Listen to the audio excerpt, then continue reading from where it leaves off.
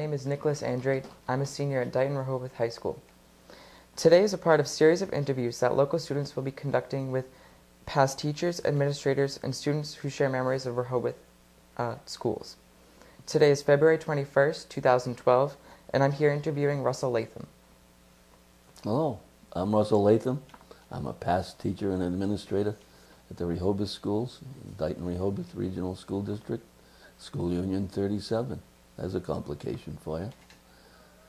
And I'm here to answer questions and interview and enjoy a nice afternoon.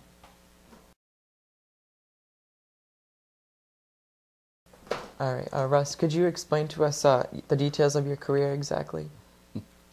Yes, I can do that. And it'll also be a little longer story than most people want to listen to, I think.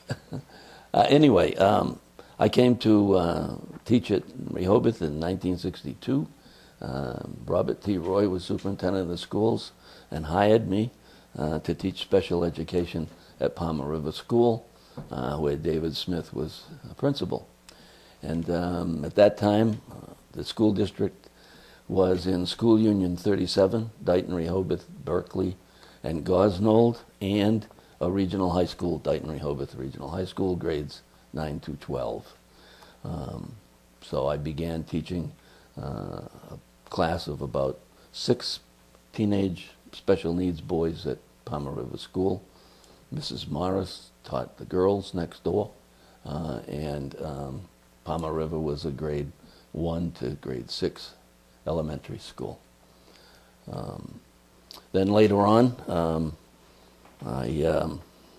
the first year we went to the high school. We sort of bargained and cajoled our way into having our teenage boys be at the high school with all of their teenage peers, and that was a great experience and a great year. And Joe Harrington was principal of the high school of his famous reign as principal of Dighton Rehoboth Regional High School. And I taught there for a year, went on to what I thought was going to be an opportunity in Brockton that didn't turn out to be an opportunity. I was able to come back the following year, taught at the high school until about 1972 or so, when my coordinating of when I came back from Brockton, I became the coordinator of special education, as well as my teaching job. In about 1972, it became a full-time administrative job as we kept growing special education over all of those years. And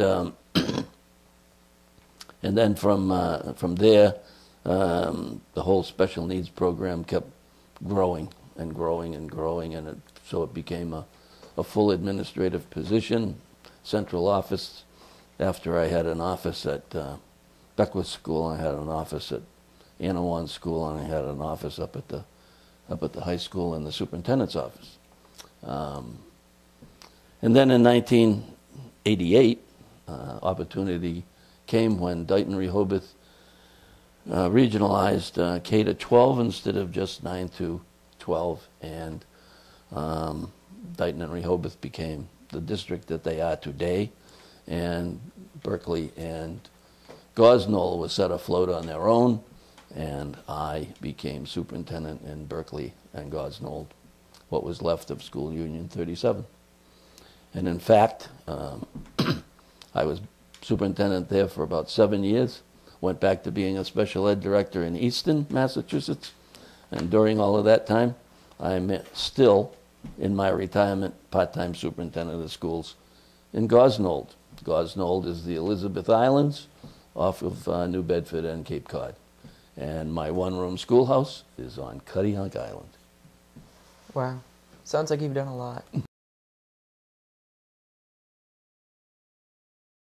Do you remember your first classroom?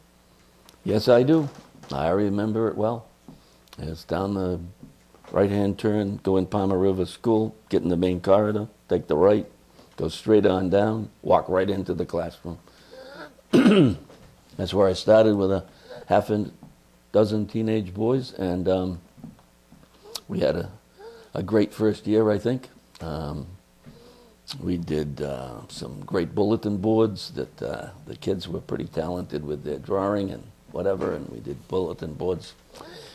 We raised, one of the things I like to tell all the time is we raised chickens in the classroom, and we, after they got up to about, we raised them in one of those sand tables, you know, and we put a cage on it, and after they got some feathers coming and everything, we put the chickens outside, and it was right outside the superintendent's office window, and we were raising chickens out there.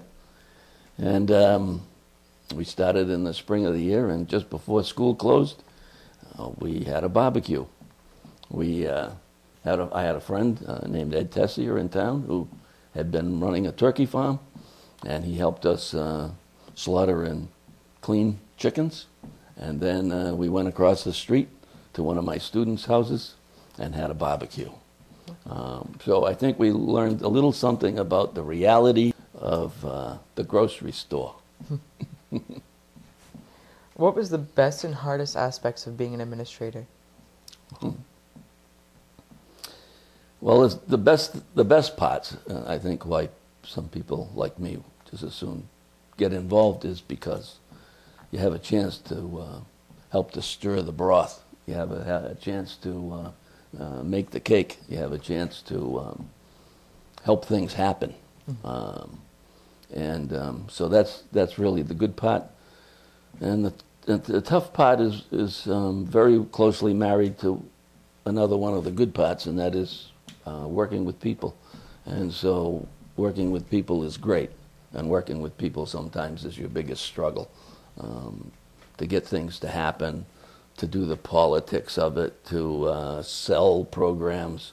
I happen to be involved over the whole growth of special education. And I hadn't been in the program very long when the state of Massachusetts put in Chapter 766, which was the lead program for the country.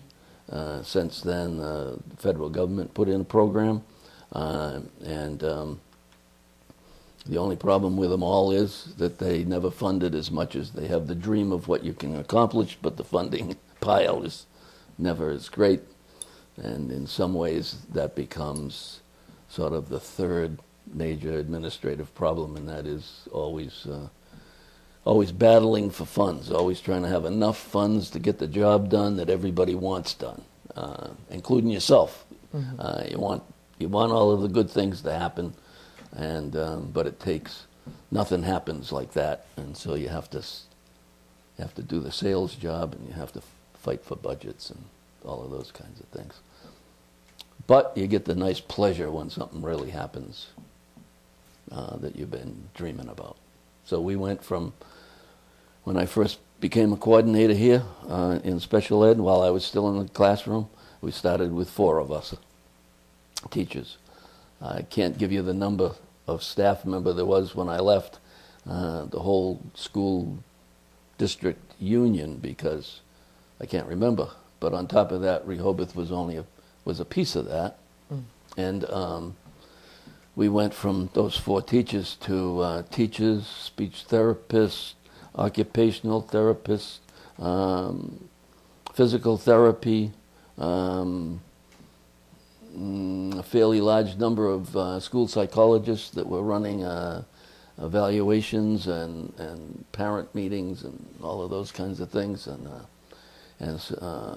probably another 5 or 6 across the whole school union of adjustment counselors.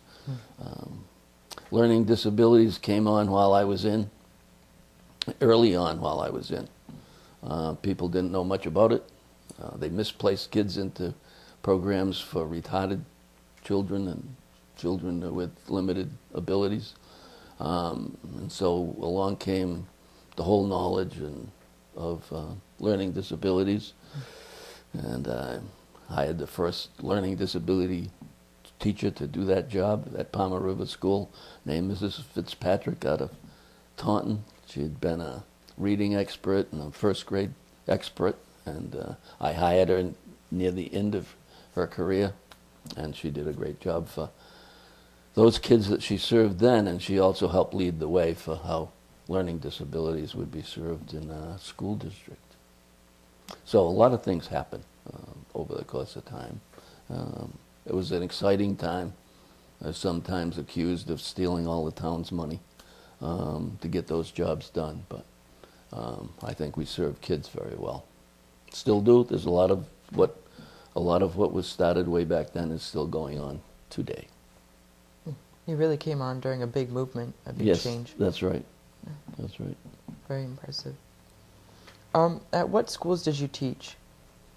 I taught at Palmer River for that year, and then I taught, my 1 year away was at Brockton High, but then back here at Dayton Rehoboth Regional High School, I taught until I became a full-time administrator.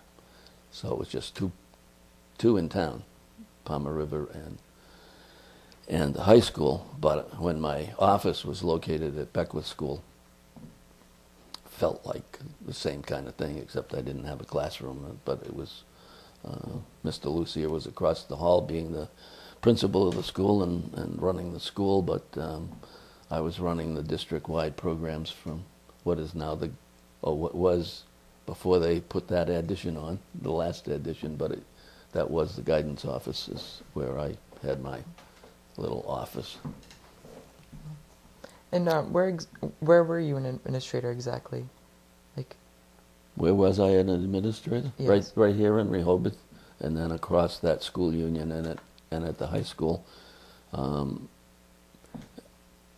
In this interview process for the history of Rehoboth and that kind of thing, it's Rehoboth, and then, but I've also been the administrator over in Berkeley and Gosnold, and then in the town of Easton. Just before my retirement, for the last 6 years, I was special ed, special services director in Easton. You've been very busy. How and why did you become a teacher exactly?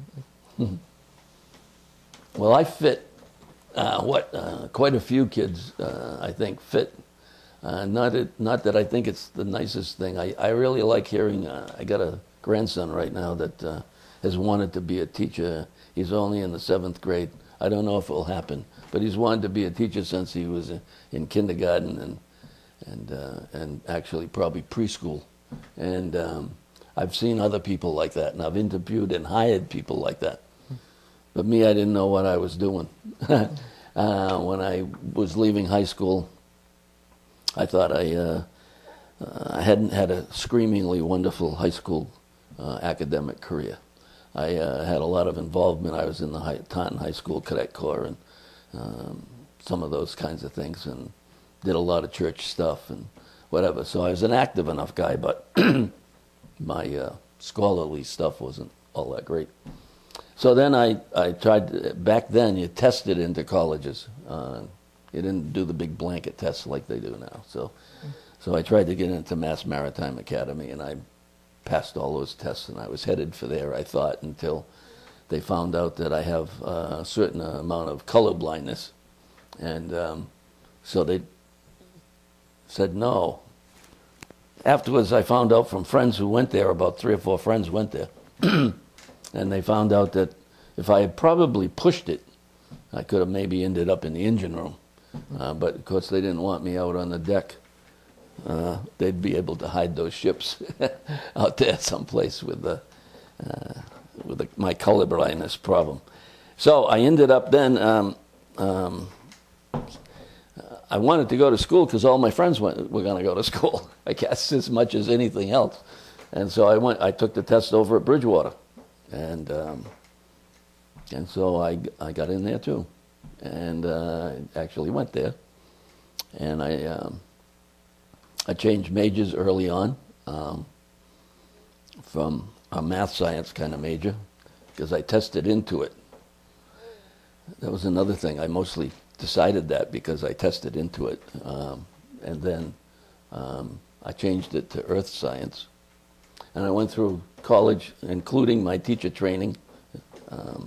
Back then, there's another thing we're probably going to talk about, but back then they did teacher training about a quarter of a year in the junior year in a campus school, and then a quarter of the year out in a community school somewhere. And so I got all the way through all of that, and I was doing my senior training at Kohanet School in Taunton. And all their special ed programs were in the basement of Kohanet School in Taunton. And I used to spend all my extra time, any time that I could, that I wasn't already teaching science or whatever else in the 8th grade, in the basement of the school with the special ed programs. And I saw what I thought was some absolutely wonderful teachers doing wonderful work with handicapped children. And I saw some stuff, some teaching and going on that I thought was, even I could do better. And so when I started looking for a job, back then there was special ed teachers was such a shortage that I applied anyway when there was a special ed opening. And I ended up with a choice between a job down on the Cape, down in Orleans, and a job here in Rehoboth. And the one in Orleans was a one-year deal, filling in, and the one in Rehoboth was, if I made it, it was a permanent job. So I came to Rehoboth with Robert T. Roy. And was it the change in the need for education, for special education, that prompted you to become an administrator? Oh yeah, absolutely. Since it was sort of the enlightened time about everybody with a handicap and whether they were going to be left home or sent home.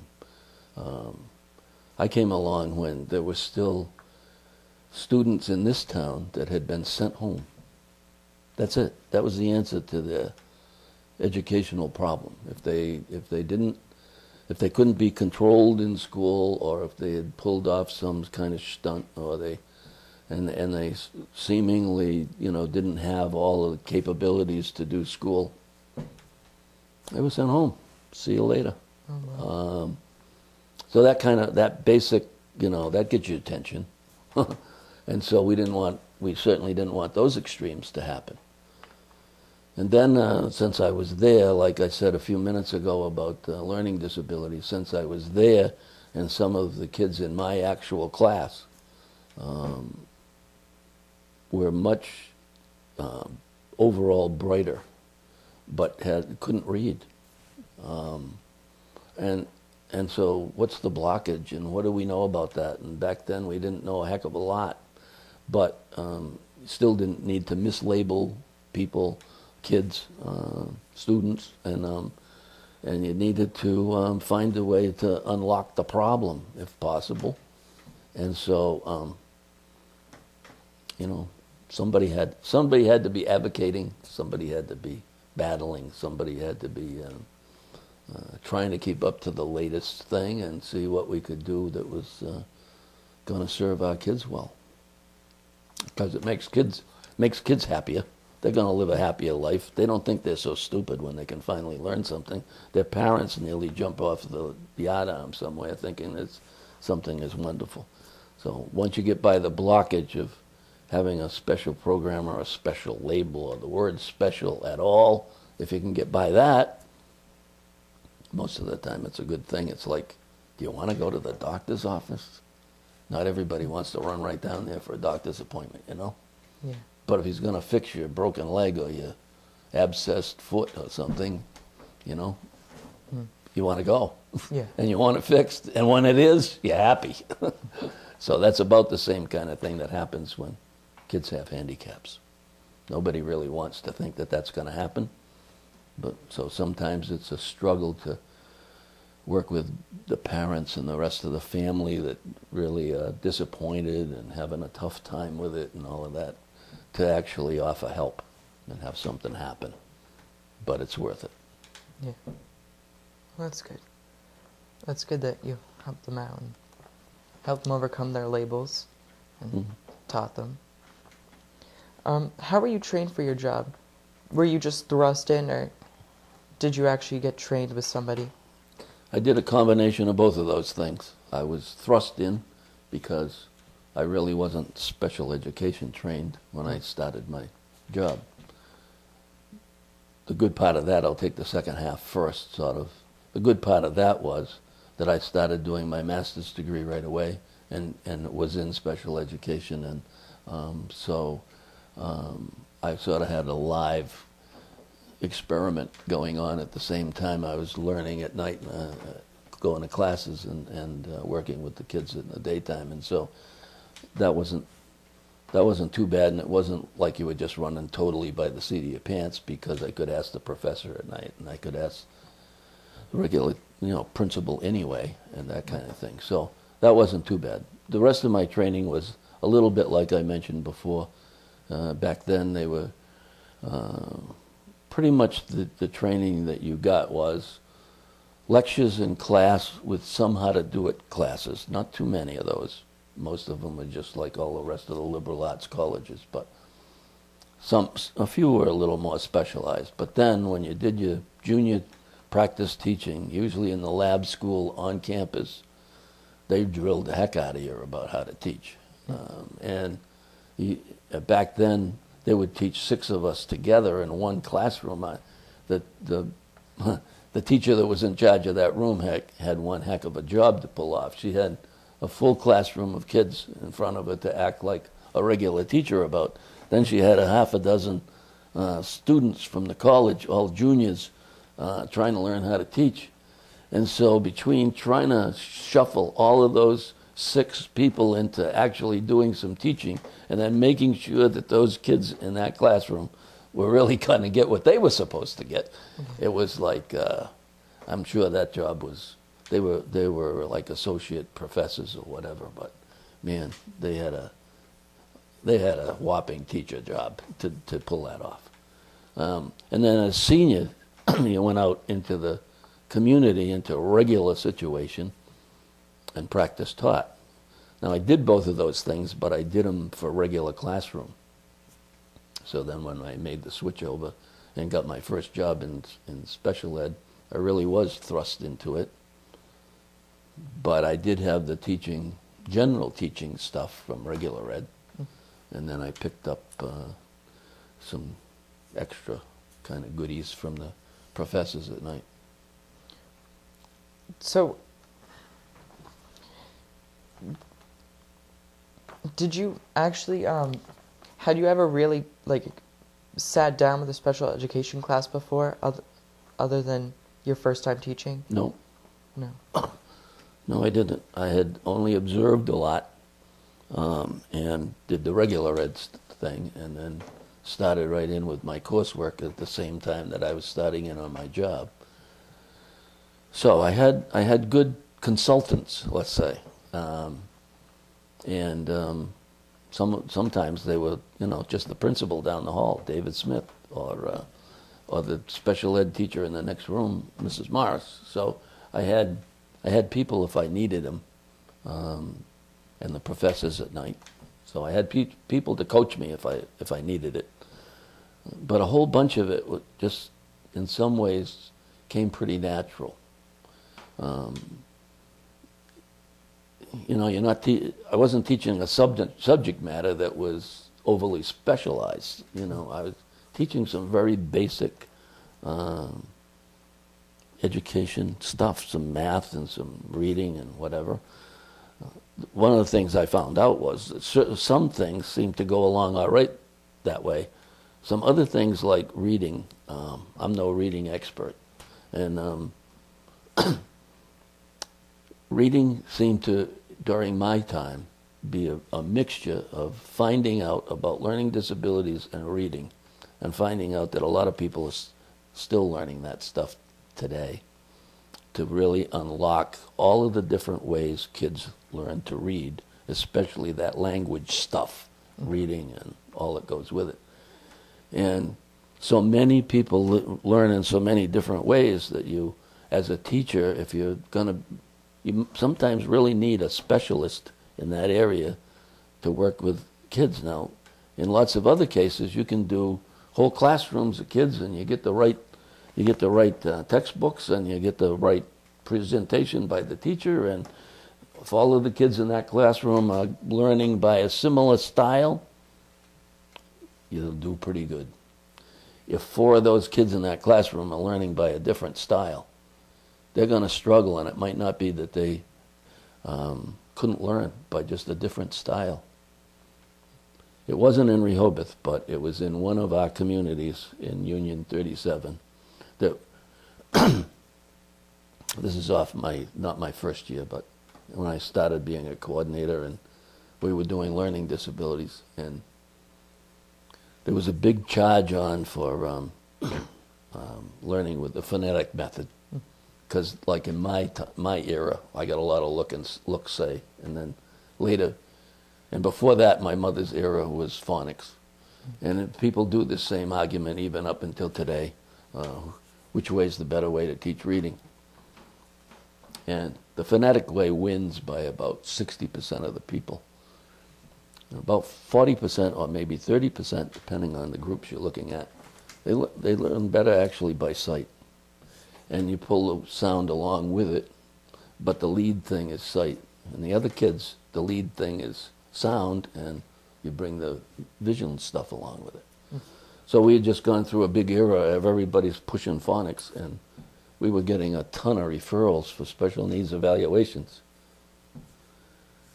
So one year we were able to convince the principal of that school to get one reading set that was visually oriented.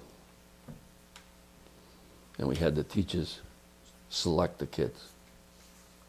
And we didn't have hardly any referrals the following year, because you approached it with the style that they needed to learn by. And they never needed a special needs label. They just needed to get taught by the right approach. And so when you're getting started off the duff, like you asked me about, and you just get thrown in, you miss some of that stuff because you just don't know enough to be selective and choose programs that really match kids. So anyway, that's a long story about where special ed is. And how were you trained for your administrative job position? In a similar way that I was for my first special ed job, actually. I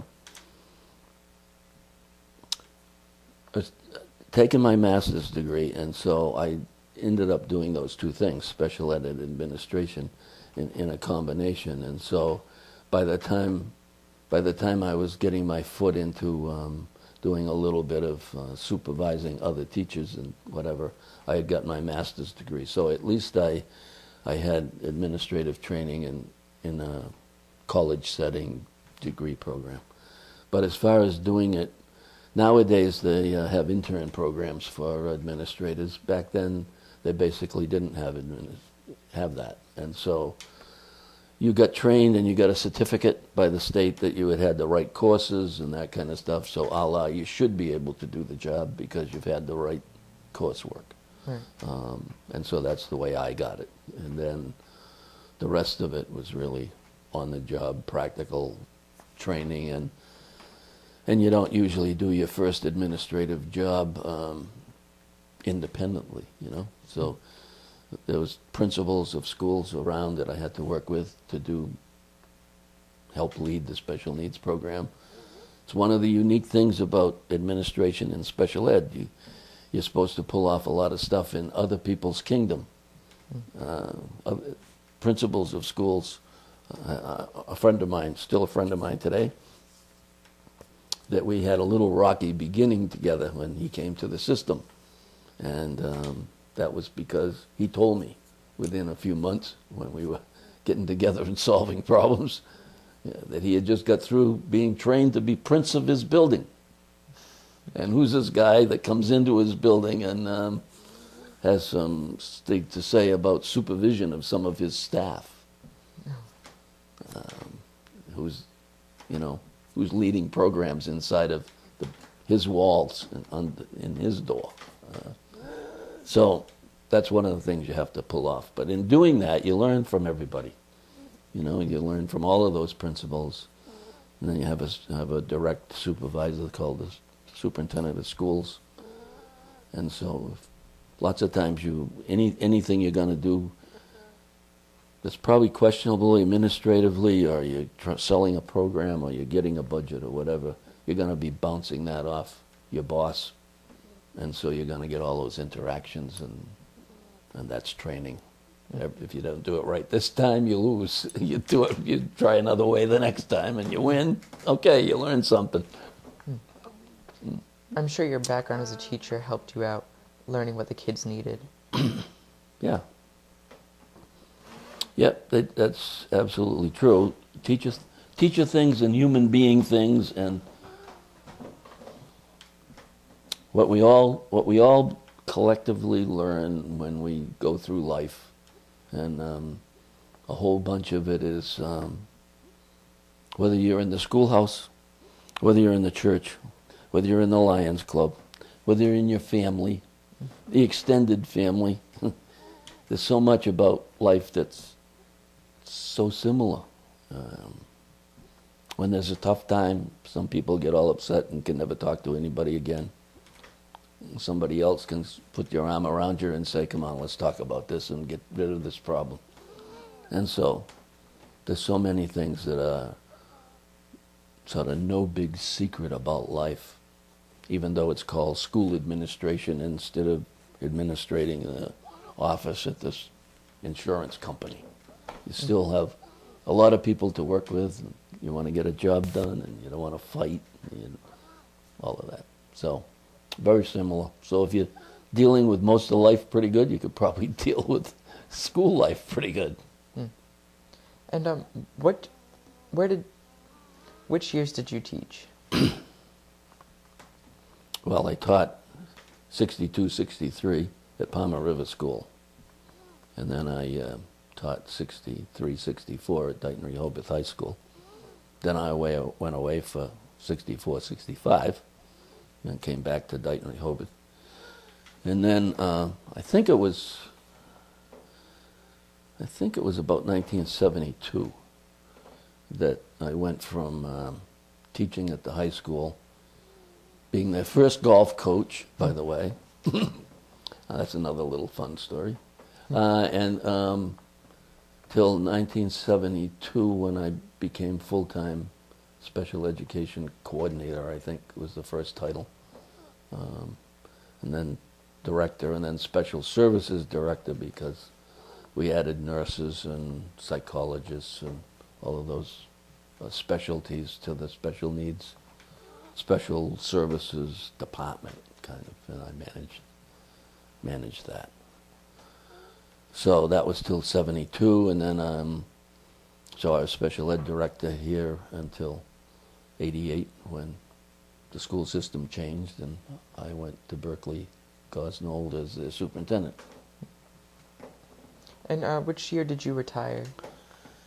I retired in 2001 from Easton Public Schools, special services director. And I maintain my part-time job as superintendent of schools in Gosnold still today. It's a small part-time job, but keeps my finger in it, and it's kind of fun. Right now we have 2 students in our one-room schoolhouse and 1 young man teacher who is wonderful, and have another 1, 2, 3, 4 kids, high school kids that are all tuitioned out because we don't have a high school on the island. So I still keep to dabble in it, and still did, even though it's very small, you still have a school committee, still do budgets, still have to manage the kids that are tuitioned out and make sure that they're getting what they're supposed to get and pay the bills and all of that. So I retired in 01, but I still have my finger in it. Still maintaining a positive influence. I hope so. The school committee and I seem to get along pretty well, so. That's good. Yep.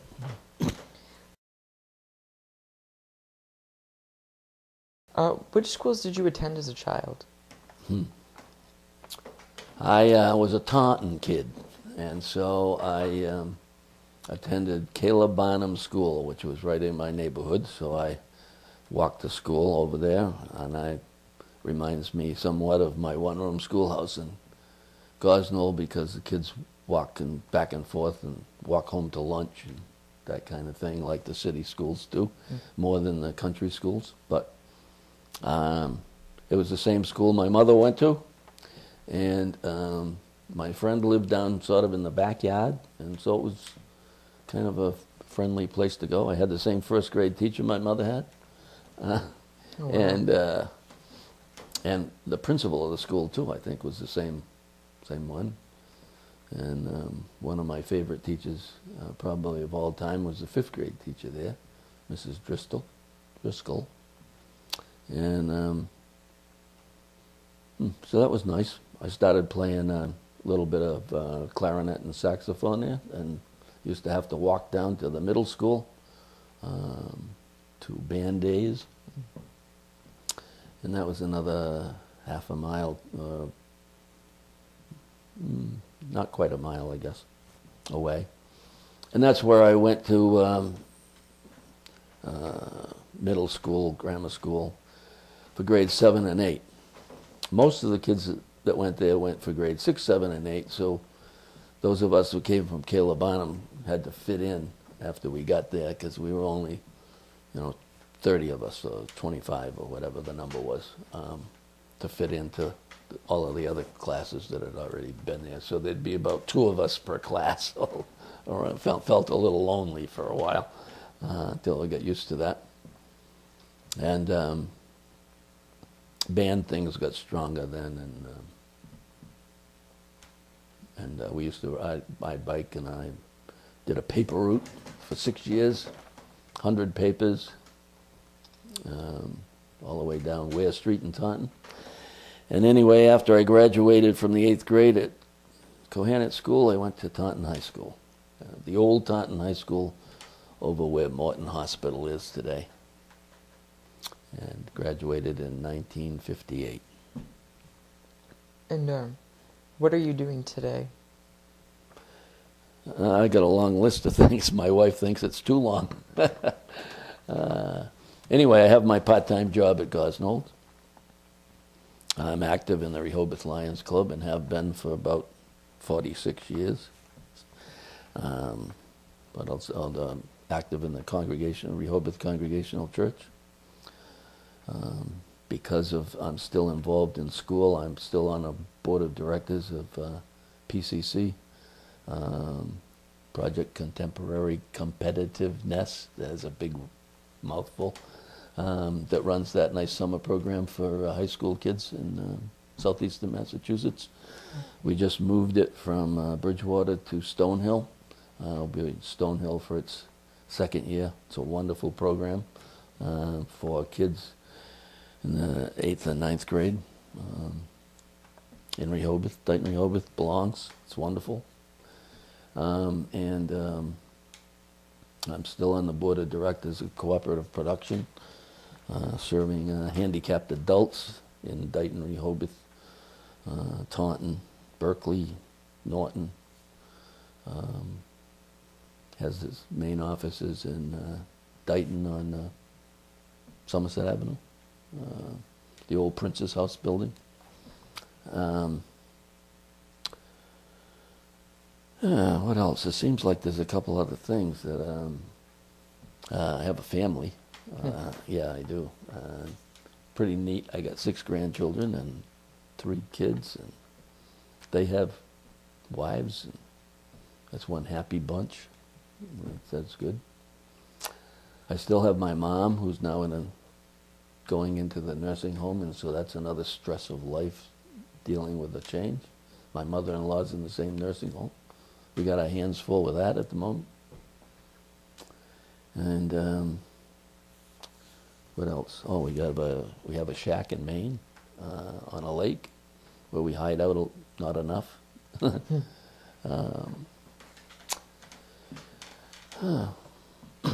can't think of anything else important to say at the moment. Yeah, anything's important. Is the Taunton School District different now than from when you were a kid? Taunton? Yeah, it is. they have their new high school that's now just completed a big renovation.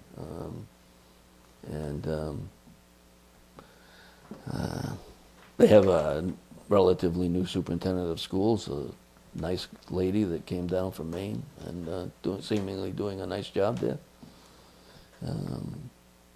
I have two of my grandchildren going to school in Taunton, and they seem to be doing okay.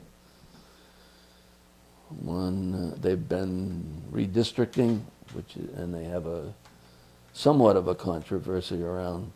They just decided all their 8th graders would go to the high school, and so that has some ripples going on about it. But in general, Taunton has done a pretty good job over the years in their school system. What grades are your grandkids in? 1st grade and 7th grade. That's nice. Yeah, it is nice. They're good. They're doing good. They're lucky. They're doing well in school too. What is your stance on the 8th graders going to the high school? Would you want to see your grandchild going to high school? Well, it's sort of not my first choice, but I certainly think it's workable. It's a little bit like the discussion when we made Beckwith School, when it was built, a real, I call it a real middle school, grade 5 through 8, because that's what a real middle school is, even though when cities and towns get in trouble or have trouble housing their kids, they need another building, they don't have it yet, how are they going to house all of their kids? They run into all of these kind of configurations for grades that are forced by the housing. And so you do the best you can with it. But the middle school plan was an actual plan, came out of the Bridgewaters, I believe. And I like it, grade 5 through 8. But everybody got nervous when you first do it, and is the 5th graders going to fit with the 8th graders and all of that. Well, you have old-fashioned grammar schools, something like my little one-room schoolhouse on the island, if I had a few more bodies in it.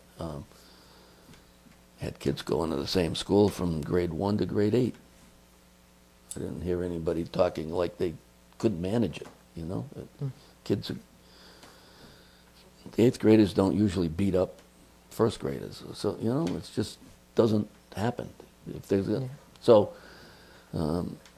I don't think it's as big a problem as it's made out to be, but most middle schools still have some division, 5th and 6th and 7th and 8th, and how much they actually do together and how much they do separate. And so the same thing can be done with the 8th grade, how much they do with the rest of the high school and how much they do separate. Biggest togetherness is probably on school buses for those kids who ride them. Schools like West Bridgewater have a planned high school that goes from grade 7 to 12. So, and they've had it for years. And I think they're building a new one that's going to do the same thing. So it can't be a raging failure, you know. It's just that it's a change that people aren't used to, and they get a little bit nervous about older kids mixing with younger kids, and you're going to taint them somehow. Sometimes they're just big helpers. Sometimes older kids on buses don't put up with some of the junk that younger kids would pull off, and so it's a help rather than a hindrance. So I don't have a major problem with it. It's just a change, and everybody has to get used to it. And then on the other side of the fence, you want to know what's going on behind the walls when it actually does happen, that it's everything is running smoothly and well, and haven't let something get away that would be a problem. Obviously, a decision that comes down to the school committee, right? Yes. Did you experience a lot of headaches with the school committee trying to pass Over the things? course of 39 years, most of the time not. Most of the time, well, the early years I didn't have to work with the school committee directly all that much anyway. The opportunity wasn't there. The superintendent did it, and the principals and whatever. And in the early days, I was only called in. I was called in by Mr. Roy a couple of times when we were trying to increase our programming, and therefore it took increased budget and whatever. And so it was nice he invited me in to do my own sales pitch and to talk with the school committee about it. And I would say it was a conservative group of mostly men at that time, but it went okay. And overall of the years, it's gone pretty well. At one point in my career, it got a little bit dicey, and it was too bad. I don't think it really had to, but you can't control everybody. You can only control yourself. Yeah. Were negotiations fine with teachers also, like the school committee? Or, no? Negotiations is another whole topic, where you want to take it. Because it's a social topic for everybody in town and everybody everywhere, whether they're, it's easy to divide the world, or at least it was easy. We're not quite so much a manufacturing country anymore. But that whole, are you for labor, are you for your management, or that kind of thing. Well, mostly if it's viewed as we're in this to get the job done well, and we have to know that everybody from top to bottom wants a decent pay. They want to be able to live a decent life, and that's mostly what's under the bargaining thing. There aren't too many program issues and stuff like that are under the bargaining issue. And I've been the president of the Teachers Association in Dayton Rehoboth and did the bargaining on the teachers' side of the table. So I understand that pretty well. And I've been superintendent of schools and did the bargaining on the management side of the table. It isn't too different on either side of the table. Everybody plays a certain amount of gamesmanship in the bargaining situation. And you try to do the best you can to be honest with everybody and trade ideas and trade proposals and try to come to agreements that not only both of those teams can buy, but you think the community's going to buy. And I know for some people, what people are going to buy when they go back home. You mean you didn't get a raise again this year? Or whoopee, we got a raise. Isn't that nice? So, anyway, bargaining is a whole practice. Did you have a varied group of people you worked with? Yep. Men and women and older people and younger people. About as mixed as we get in the countryside here. I mean, we're not ethnically, well, we are ethnically kind of mixed, We got all kinds of countries we came from, at one time or another. Or old Yankees that have been here so long they forget they came from England or somewhere before. But yeah, quite a mix, and people with quite a lot of experience, and people with beginners. I hired a lot of beginners, found a lot of good people. It was one of the fun parts of my job, and yet I was fortunate enough, both here and in the other towns, on 2 or 3 occasions, to be able to go hire the expert you needed. Couldn't do that all the time. Sometimes just couldn't afford to do it, and so you had to buy somebody that was going to grow into it. But there was 2 or 3 times during my career, which I still smile on, that we really needed somebody with all of the pieces to be able to put in place and have things be better. And I was able to do that. It was wonderful. Were things easy picking staff members, or would you say it was difficult because of the level of education and quality that you needed to teach kids? Most of the times that's not the bigger problem. Most of the time is being able to follow your hunches on who's going to actually fit in the spot and do a good job. So obviously you don't leave out credentials. But credentials come pretty much on paper.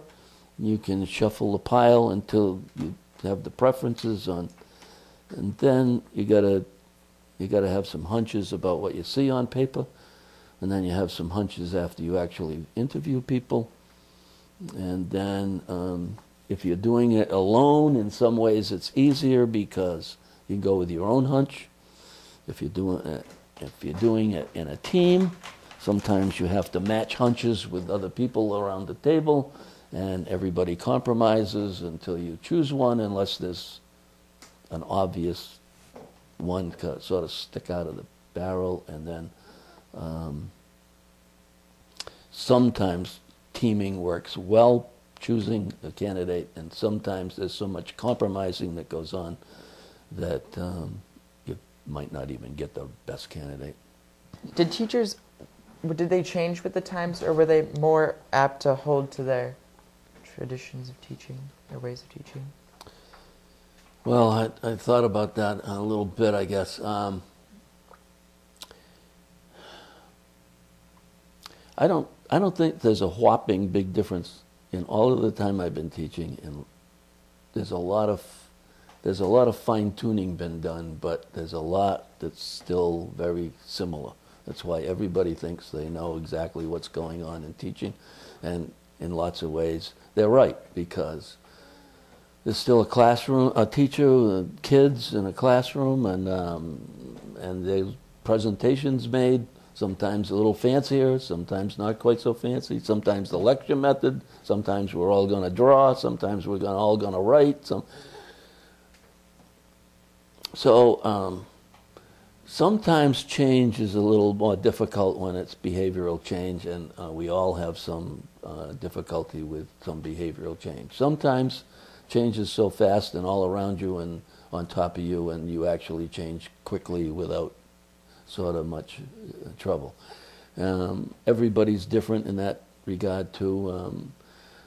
Some people engulfed the computer age sort of so much that they became the local computer specialist because they were way ahead of everybody else around them who were slower at doing it.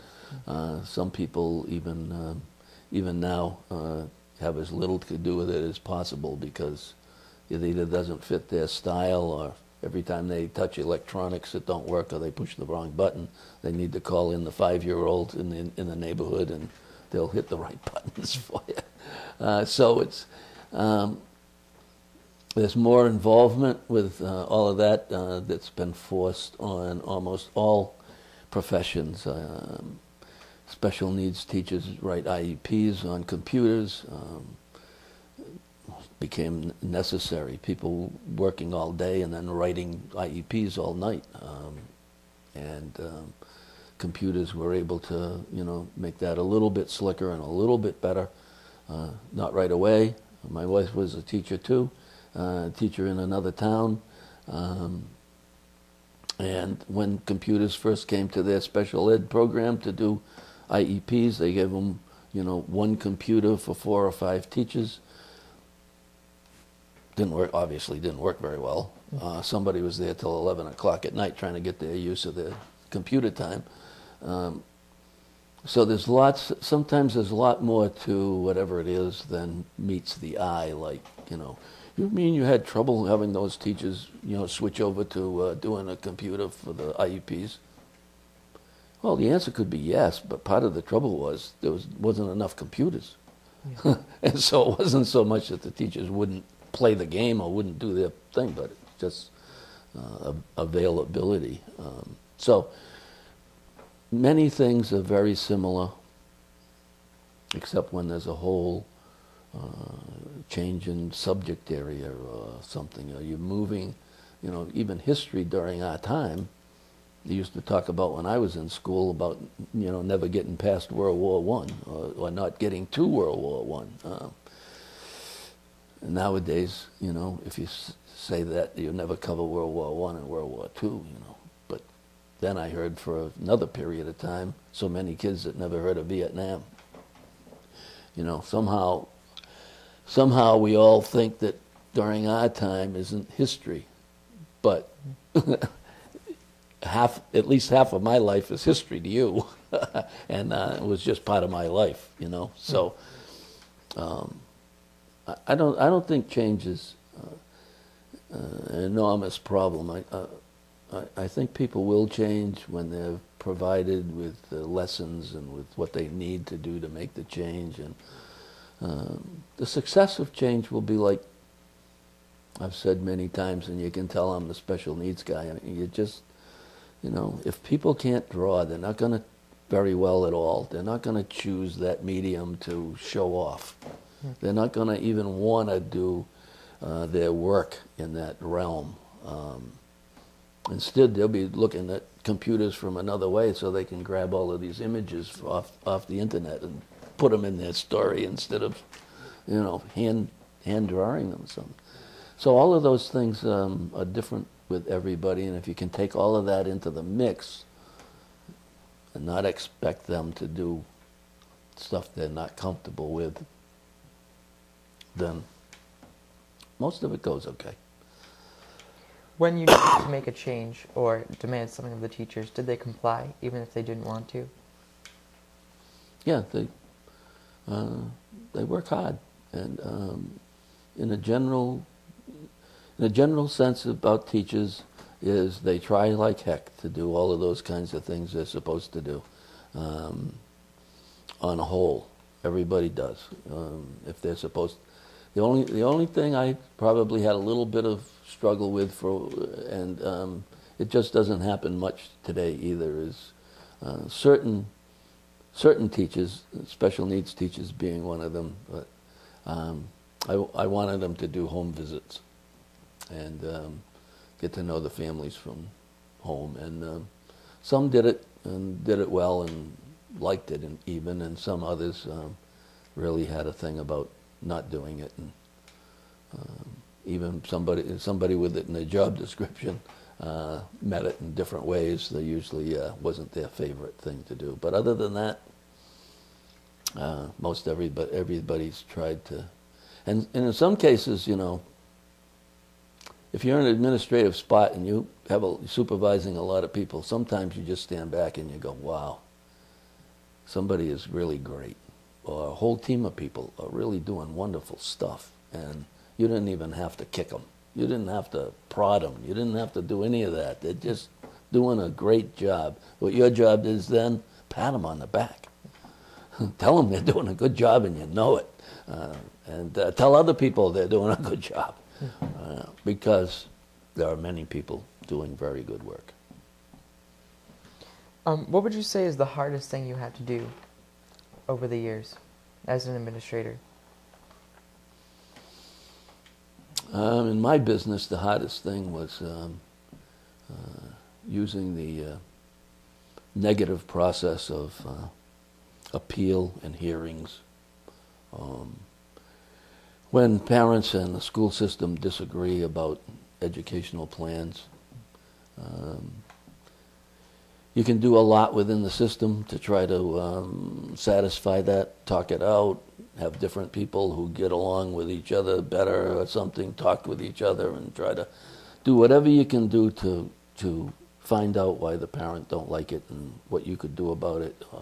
Teach the parent why the youngster needs it, all of that stuff. But in the end, everywhere I've been, there's always been one or two over a 7-year period or something that I guess it's why the appeal process is there. I guess it's why the hearing process is there. And it's a quasi-court. And everybody runs and either gets advocates or lawyers. And you go into battle about this kid's ed plan. It's lousy. It doesn't feel like education. It doesn't feel like a homegrown family issue. It feels like courtroom. And people make accusations. The opposing lawyers have to make or advocates have to make a accusation that the teacher doesn't know what she's doing, and the teacher's sitting there and supposed to take that, you know, like you see they take it on courtroom and TV. They just rub off their back. No, that person goes home and either falls apart, feels terrible, or would like to kill somebody because they've just been called either a moron or they don't know what they're doing or something, and they're a professional person. So the hearings I've been involved in, very few, but they were terrible. Getting to the hearing and after the hearing and the telephone calls and meeting with people in the office when it's ugly, it's terrible. Looking at the schools you managed and taught at and the schools now, did you see a big difference in growth? Are the schools larger now? Yeah, they're definitely larger.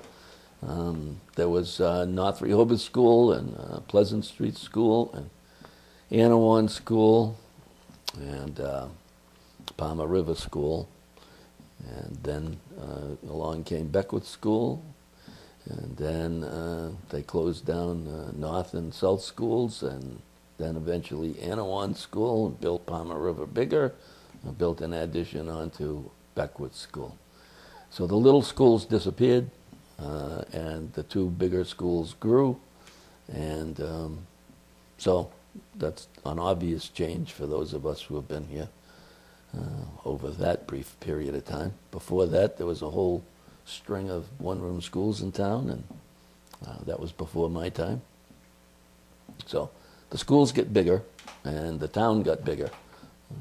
We're almost twice the population that it was when I came to town, and I moved to town a year after I started teaching here, and so town's twice as big. It's not surprised that the schools are bigger. And they also changed from having many.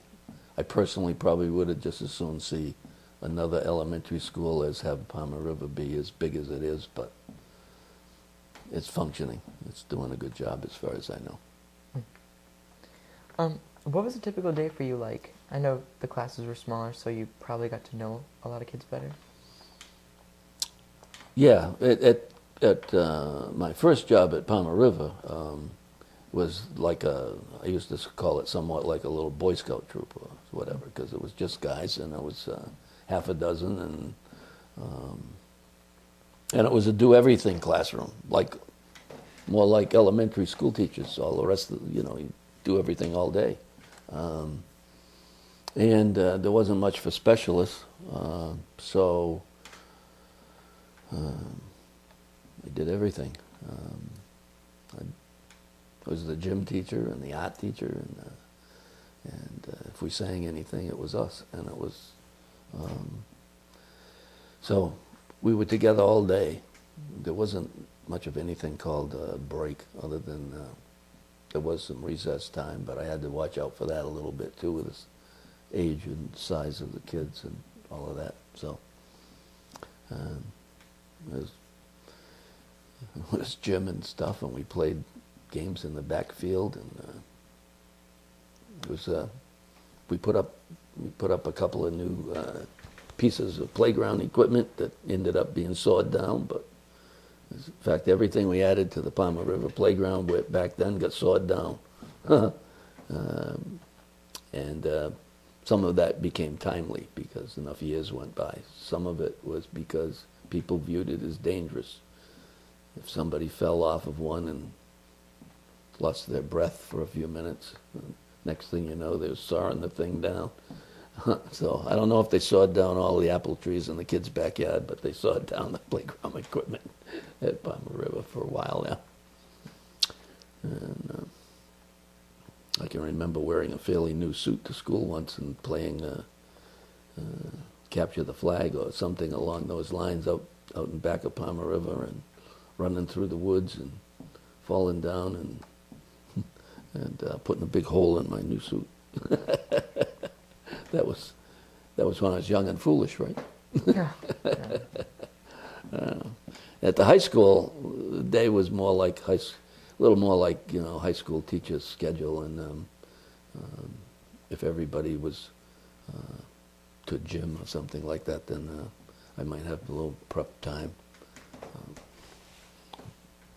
And most of that I used, in some cases, working with folks in the vocational school, because some of my kids would be able to be there a little bit part-time, and we ended up integrating a few kids into some of the high school classes, but that was harder because of the stretch between their where they were at was usually more like an elementary level of, even though it was functional, it wasn't always up to being able to be integrated in high school programs, except for things like gym and art and some of those other things that don't demand that you can, read 10th grade level or something.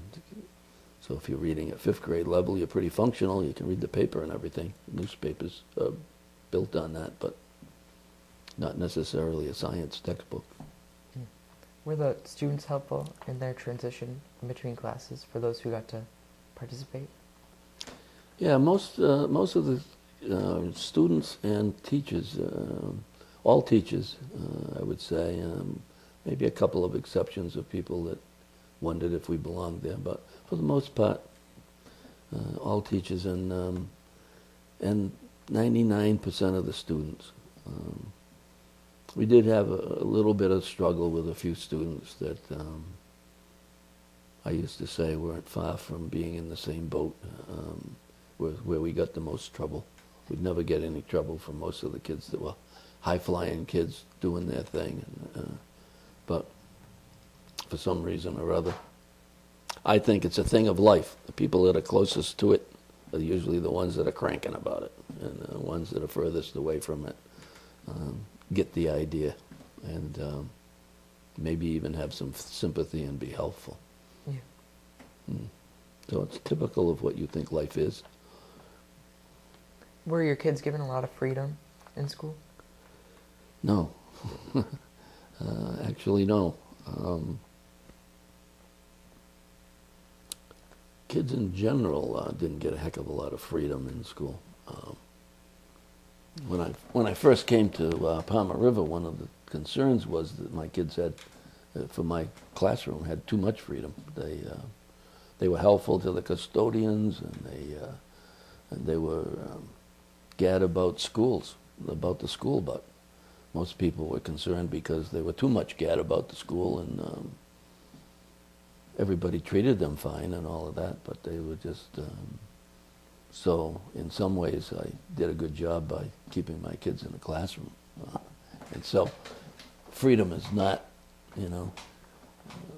is not probably the right word. I think in a special needs program you have to offer a certain amount of flexibility in the classroom itself, but I don't call that, just freedom to just, hobnob around. No. And at the high school, my friend Joe Harrington was principal of that high school, and that high school was well run and not a place of flopping around with freedom that was in any thought uncontrollable. Wouldn't exist. Couldn't exist. We'd all be on it. It was part of the atmosphere of Dayton Rehoboth Regional High School, and well known. Were the kids disciplined a lot for their? You said they'd not harass the custodians, but No, they didn't harass. They were helpful to custodians most of the time, and that was at Palmer River. At the high school, they didn't get involved in the same way at all. Just didn't get started that way at all. But at Palmer River School, they did helpful things. If it was time to put all those chairs out in that cafetorium there, and for a program or something, then kids would all help put all those chairs out. That was very helpful. There was nothing sort of wrong about it.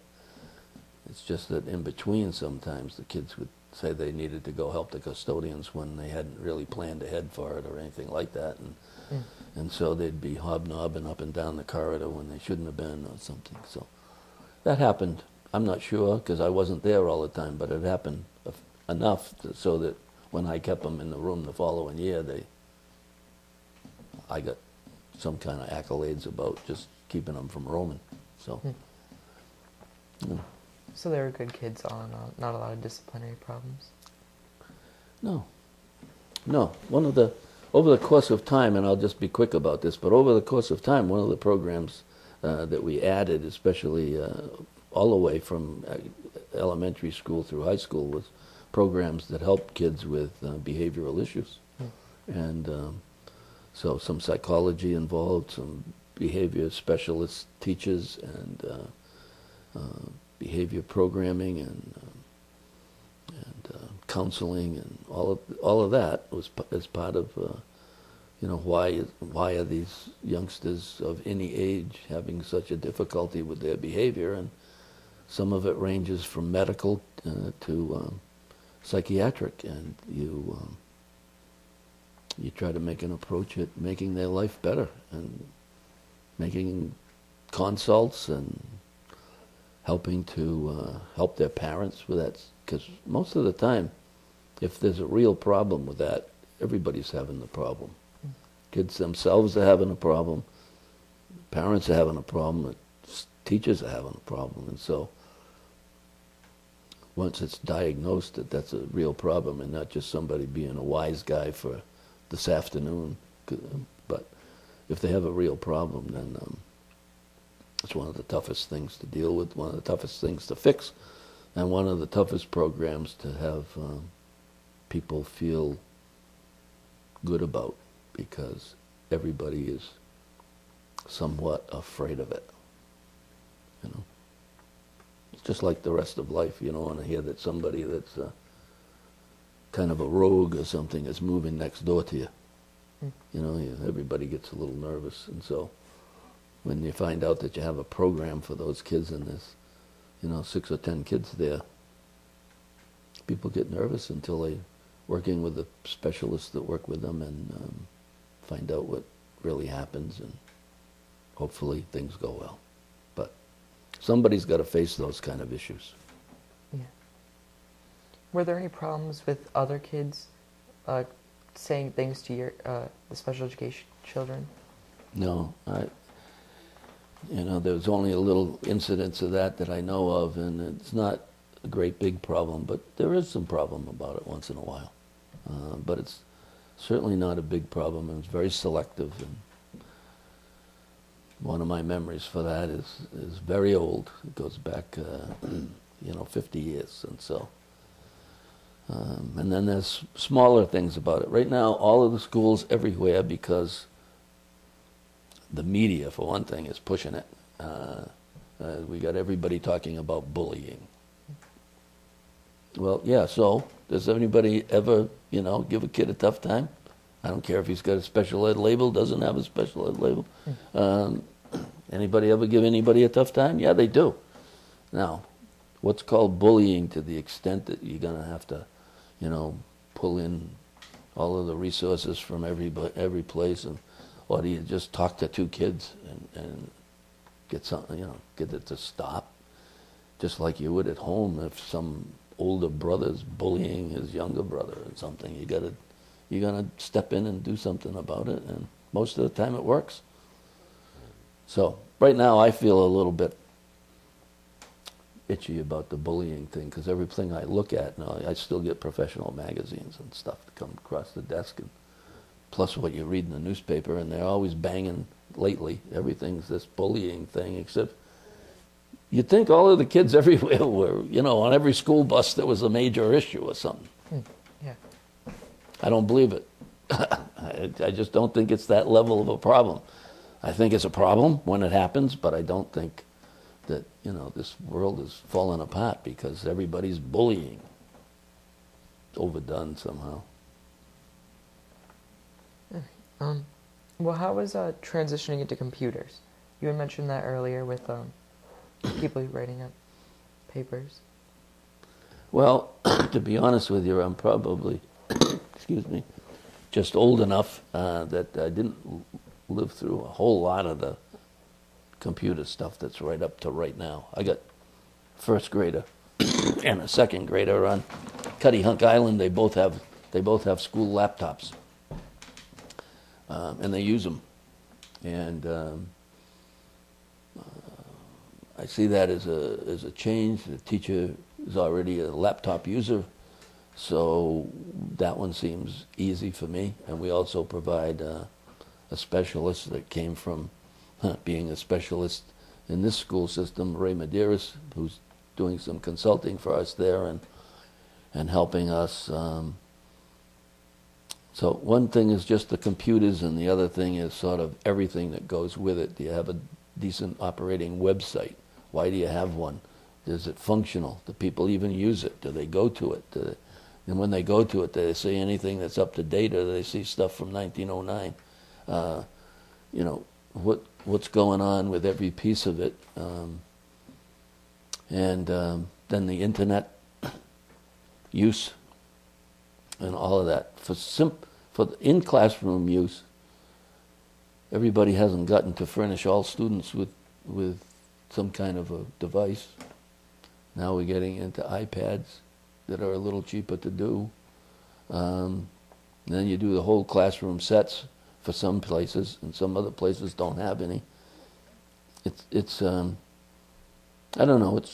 It's a very complicated thing about initiating the technology stuff, because some school systems are now saying, bring your own. Whatever the kids got, bring it. Yeah. Well, you know, there's a nice administrative nightmare for you.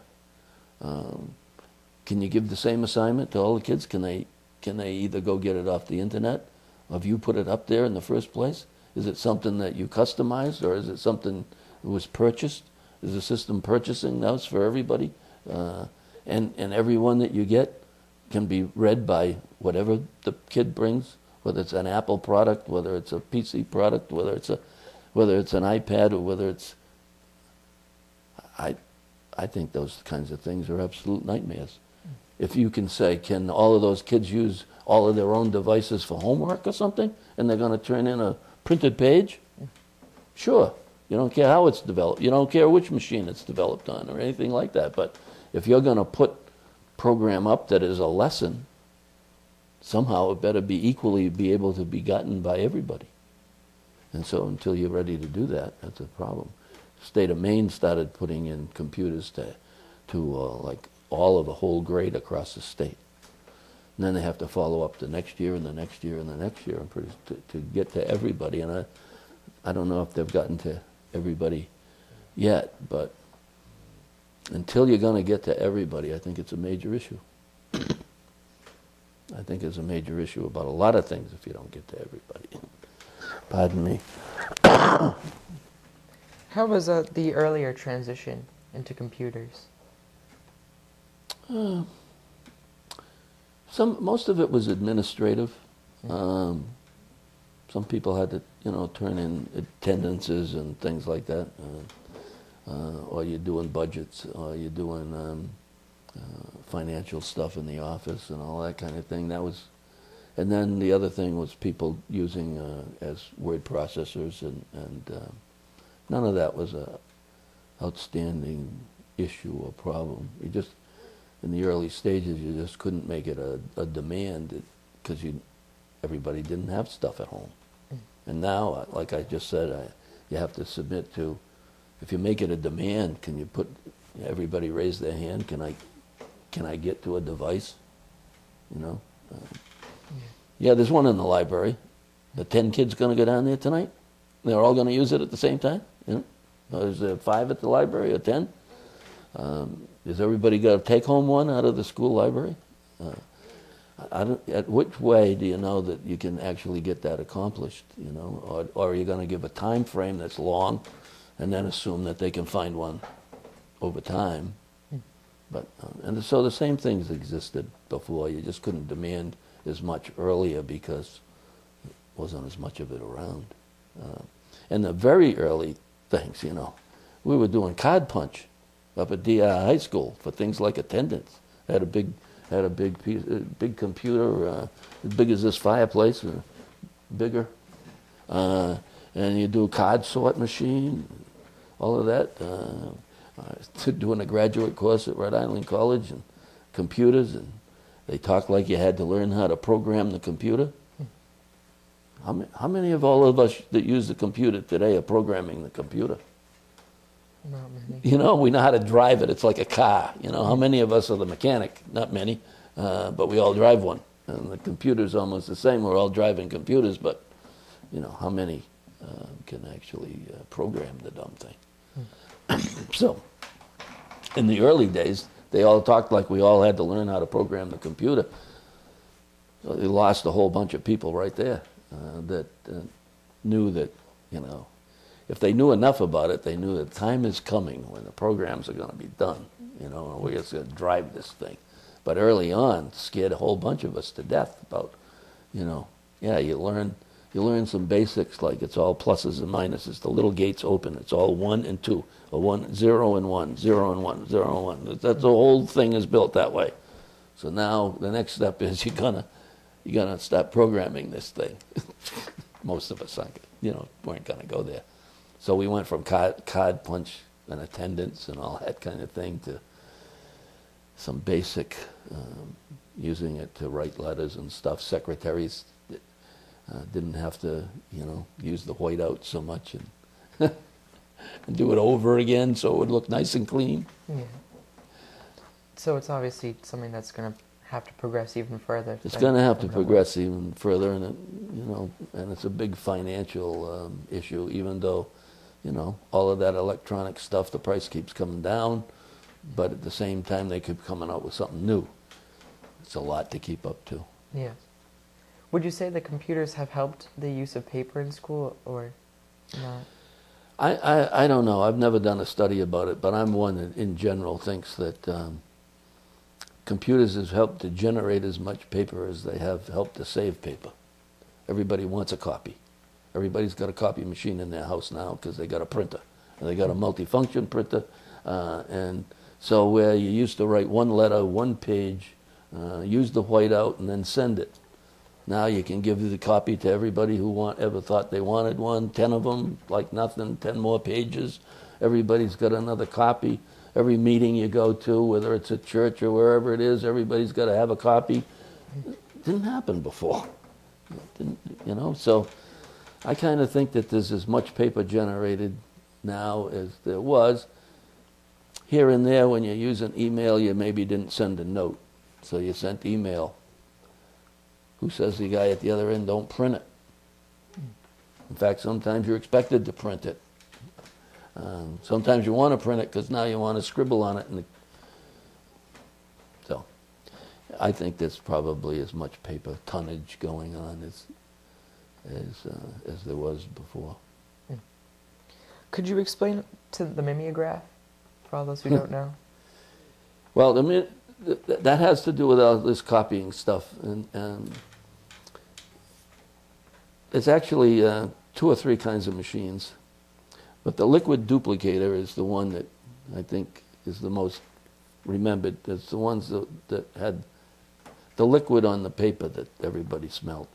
Then there was a Mimeo that was more like a small printing machine that actually ink came onto the paper, but it didn't dry very fast and it was smudgy and you had to watch out for that.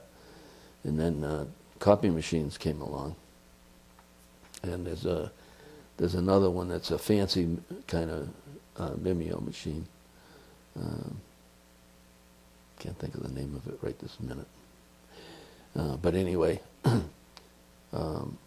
the liquid duplicator was, you know, they were all over every school. You had a can of the liquid and all of the papers, and the little machine go right. You do 25 copies every teacher, 25 or 30 copies, and then you know, yeah, and they were all purple ink and purple masters, and they could get a little messy on occasion. And if you passed out the papers right away, quick, they were damp. And famous machine. And the Mimeo machine and its cousin, you had masters, and you had to pull them down and get all the ink all over everything. And you had to be really careful not to have a big mess around the people. Some secretaries had gloves and whatever. It was just easy to get into a nice ink mess, and ink don't come out.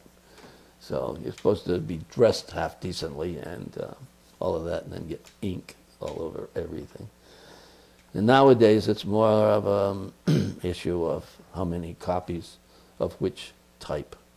So you go to the copy machine up to about 25 copies, and then after that you should go to a print type machine. I know most of those were called risograph machines. And you go to one of those and you make up a master, and then you print them out, 100 of them, 200 of them, 300 of them, and those will be a quarter of a cent, whereas the copies will be a couple of cents a piece. So you're supposed to do up to about 25 on the copy machine, unless you got one of these big commercial copy machines, and then you don't switch over. You just do what you need. Thank goodness for the copy machine now. Yeah. You know, all the teachers and all the administrators, they're all sort of in the printing business. You know, the printing guys down the road wouldn't want to hear that, but, you know, they're printing stuff every day, in one form or another. They definitely make it difficult, though. So, from your memories of the schools, what do you remember about the dress code exactly? Well, dress codes in a public school basically is you go looking to, you know, like you're ready to do some work. You don't want to look like you just walked out of the barnyard or out of the play field, or you just slid into third base, and you don't want to look like you haven't changed your clothes in a month. But so you want to, you know, school clothes. Everybody used to talk about school clothes. You know, I think everybody kind of understood what that was. Nowadays, everybody likes, a lot of people like to stretch that. Times have changed a bit. Guys went to teach school in shirts and ties and jackets. That's gone away. We're into, first we went to no tie, and now we're into golf shirts, and you know, hope we don't get into Saturday paint shirts. But you know, if we're looking like the golf course, or an evening out that's not a formal evening out or something, then most people are safe, and kids included. It's when the people who way back then and all the way up to now want to test whether there's a rule or not, or test that am I so flamboyant I'm gonna catch a lot of attention, all right. Is somebody going to have the guts to tell me that this isn't really appropriate school clothes? Now, public school hasn't had a dress code, or that has been very strong. Of course, back in the 60s, there was a time there when, you know, Boy George there in his haircuts, and for guys, and girls, whether the mini skirts were going to get too short, all went through a time. But they sort of still go through a time, and everybody wished that somebody could do something about the extremes, but most people don't live in the extremes, so you're not having trouble with everybody in the whole school, but you have some concern about whether school clothes are appropriate for school work, which is similar to office work, which you just don't go looking like you're either at the beach or at a party somewhere that's a pool party. I don't know, something that looks like you don't have enough clothes on, one way or another, to go to work, and so that kind of a thing, or something that's so odd that everybody's going to look at it, and then somebody's either going to complain that they're being bullied because somebody made a comment about this odd thing they're wearing, you know, which came first in that case, you know. If there was nothing odd to be looked at or said something about, maybe they'd find something else to say something about, or maybe they wouldn't, because you didn't wear a flag and say, yeah, look at this.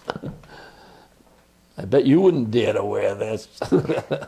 So, and I'm not too fond of public schools talking about extremes of dress code being uniforms either.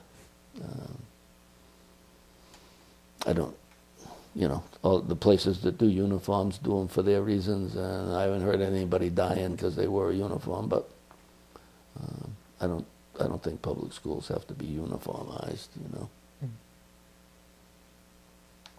You like that? My feeling, some other people can think that that's the answer to all their discipline problems and all of that, and I submit to you, no. And I've gone to school, not with, but next to schools that had dress codes like that in parochial schools, and sometimes you kind of snicker because they were supposed to wear a tie. Yeah, well, then they wore striped ties with paisley shirts and whatever else, and flannel shirts with crazy ties, and you wonder if they if they were helping the cause, or if it just was another way to be different. And so in order to be different, they had to make their uniform look stupid. Do you remember when girls had to kneel down when they wore skirts? You had mentioned something earlier about mini skirts. Yeah, off camera we did. Way back then there was a time when I guess it was the dean of girls and the principal were checking girls out because the skirts were getting too short. They were getting up above the knee, and so the way to measure whether they were at the knee or not was a few kids, I guess, had to kneel to the floor and see if the skirt touched, and that was the way you measured. So there was some hoop-de-la about that for a while, but like all clothes items, things slowly changed over the course of time. But there was argument about, whether the principal of the school could have any say on what the kids wore or not. There again, it was all about extremes and pushing the envelope, and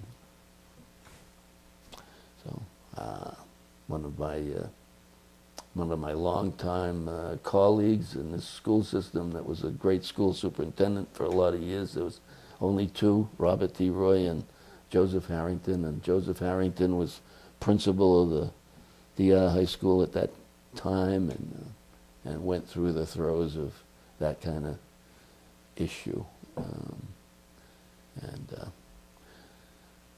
The fact that had some negative connotations is too bad. The overall school was running like a clock, and Joe always did a good job and became a good superintendent.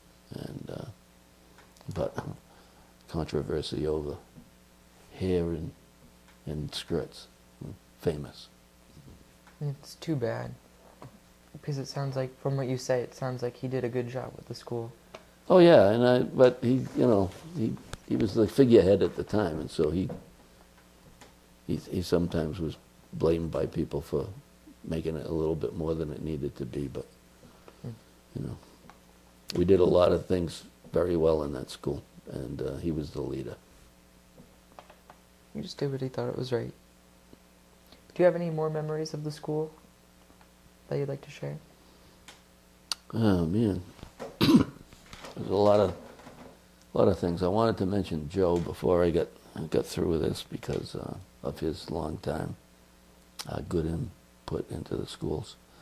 The only thing that probably in the special needs realm that we haven't talked about because it didn't come up, but because I didn't get to it in the expansion of programming and things, but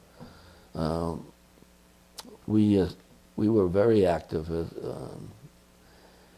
from Dayton Rehoboth and by me, especially in the South Coast Collaborative, now known as the South Coast Collaborative, was established pretty much out of Dayton Rehoboth, and I went and got the other school systems to join in and become what was known as Cooperative Production Collaborative at that time.